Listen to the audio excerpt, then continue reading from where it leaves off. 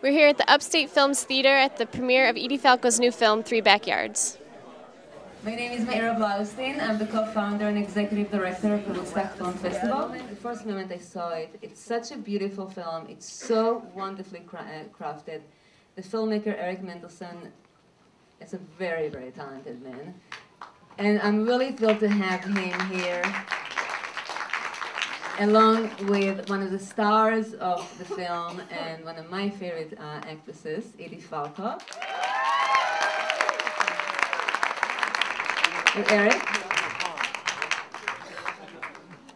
Hello? I was thinking of snappy things to say, but I'm very happy to be here, and I think more than anything, I'm grateful.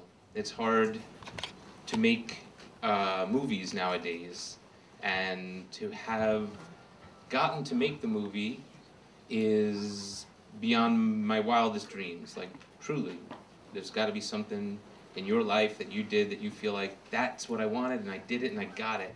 And making the movie was it. The idea that then it gets invited to a film festival like this one, it's more than it feels greedy to ask for or to get to. So I'm really enormously pleased. I just thank you, and we'll talk afterwards and explain the whole thing. Thank you, Eric.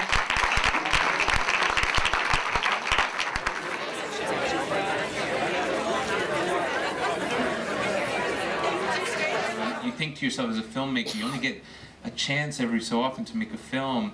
And then I got tired. I was like, you know what, I'm sick and tired of trying, people telling me, you know, we'll make it if, can you rewrite it if? And I just said, no, I can't. When I die, I'll have these films that I made, and you'll have your note paper of comments you made. The people who I admire, the artists who I admire, you get to a certain point of looking at how stuff is made, you know, the great works of art, and you just see people combining things together in idiosyncratic groups, and they say it goes together. And so the music was another one of these intuitions. For better or worse, I'd rather make a bad intuitive decision than a corporate decision that a group of people agreed upon. So, do you tell yourself a story about that character? I mean, there's a lot unsaid in the script for the emotional reaction.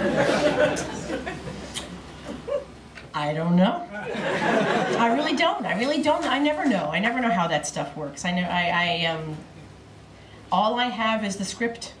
You know, you read the script, I read the script, and in so doing, it inspires certain emotional reactions to things, I guess. But I don't actually know the steps involved, and I try not to get in there too deep, because I have a feeling if I tried to muck with it too much, I'd mess it up. You know, so I'm happy to just say, I don't know how it works, but I'm enjoying myself. How are you thinking about tension? well, it's a funny thing, because one of the most difficult things for movies to do is to talk about interior states. I mean, movies are very good at exteriors. They're good at cliffs. They're good at bank robberies. They're good at danger and action and physical violence and near death. And those things are gripping. They're very bad at interior states.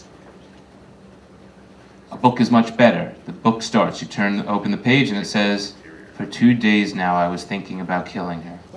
You know what I mean? Right away, I was thinking about killing her. You know, you can't do that in a movie. It's impossible. And maybe it's a challenge that I love, because I think it's, I remember the first day I had a woodcutting class in college, and everyone was taking these huge gouges and making the big, like, and I was taking a little thing, and the teacher said, "You're really not using the medium correctly." You're really not using the medium correctly. You're supposed to take big gouges out and, you know, do like pictures of Stalin. And I was like, I really want to just do little pointillism. And in a funny way, I want movies to get at interior states. And the tension is really difficult. It's really easy if you make a story where, you know, Alfred Hitchcock's famous line about, you know, you show the bomb under the chair and you have the characters sit in the chair with unaware. And then there's tension. Thank you all so much. I'm Stephanie and Sarah, and this has been a screening of Edie Falco's film, Three Backyards, at Woodstock Film Festival.